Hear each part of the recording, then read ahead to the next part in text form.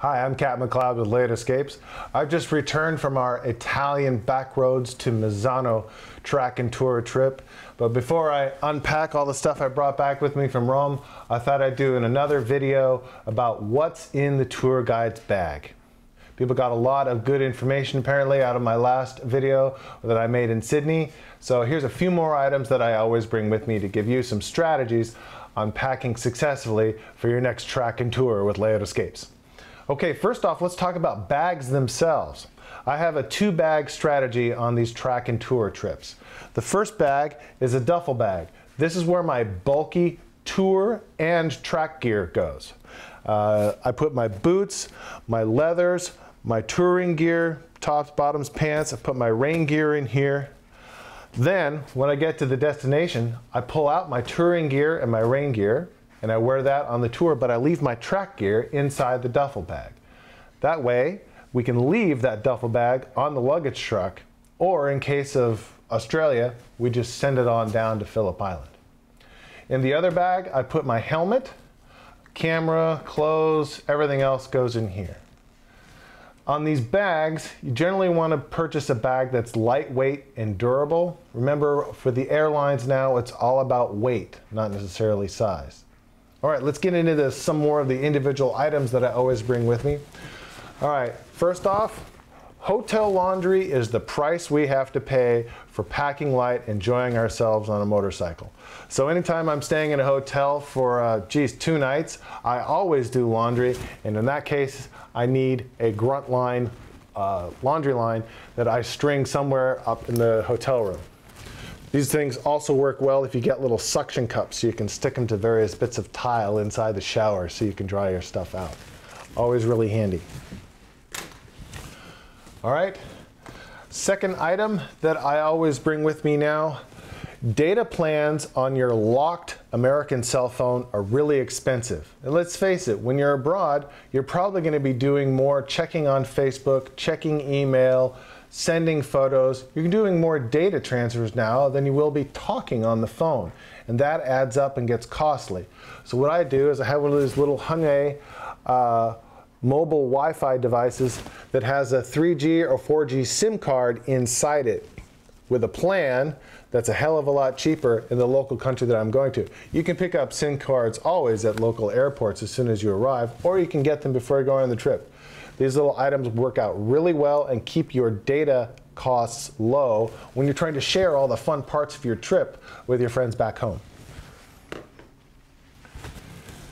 And speaking of electronic devices, do you remember 20 years ago when we didn't have all this electronic stuff? We used to be able to pack light. Now we've got all this extra stuff we have to pack. And one of the things that's a real pain is all the extra cables. Well, just about everything charges off of USB.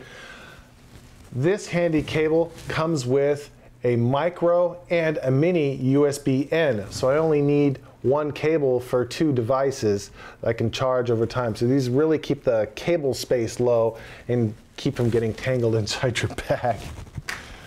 All right, next item is my Baubax travel jacket.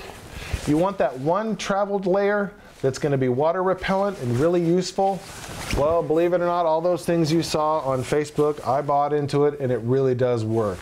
Appropriate pockets for spare batteries for your cell phone, big giant pockets for large travel documents when you're on the plane. The hood works out really well instead of having an umbrella. Even has a drop-down piece to cover your eyes if you want to sleep on the plane.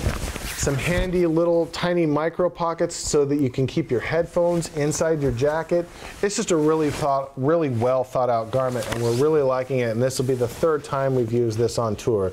So for a single base layer that works everywhere, we're absolutely loving this jacket.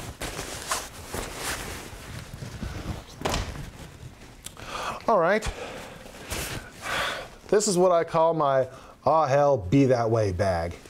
This is my bag that I pull out when weather starts to get bad.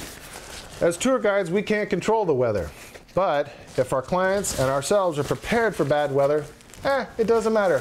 That's why I call it "ah hell, be that way." So inside it, I always pack my rain suit. I always pack my Motoport Kevlar waterproof gloves. These things are great. I've had these things for 4 years. They still look brand new. You cannot wear these things out. They're freaking tougher than leather. I absolutely love them. Very comfortable, and more importantly, on the fingertip, I always include a thumb squeegee because, you know, it's gonna rain. And finally, it has happened a few times, pretty rarely, but if you want to pack light while you're on a tour, but make sure you stay warm, it's all about bringing along your Venture Heat heated gear. Absolutely love this stuff. It's kept me warm in a couple places where we really didn't think it was going to get cold, but it did. So I always bring my Venture Heat liner with me.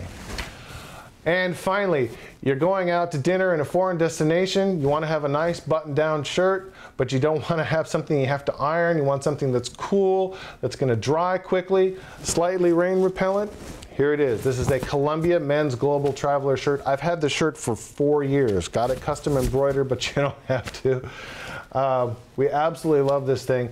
And again, the link for this and all the items I've mentioned are in the notes below. So this is Cat McLeod with Layout Escapes, hoping to see you on our next tour with Track Time.